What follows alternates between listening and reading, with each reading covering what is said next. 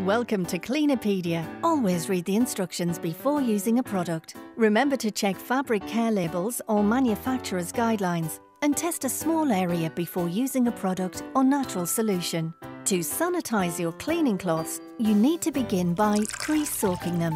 Wearing gloves, fill a bowl with warm water and add a capful of household bleach like Domestos Extended Germ Kill. Always use biocides safely and read the label and product information before use. Allow the cloth to soak in the bowl for a few minutes.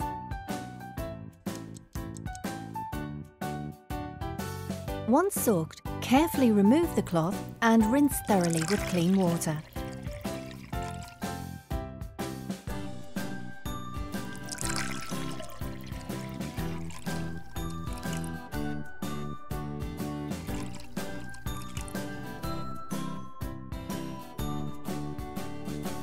Place the cloths in a washing machine and wash as normal.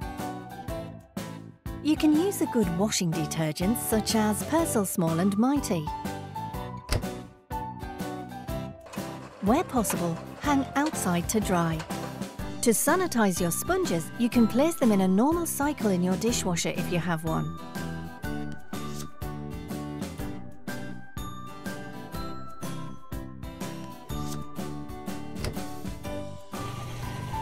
If you don't have a dishwasher, you can place a wet sponge in the microwave and zap it on a high setting for 2 minutes.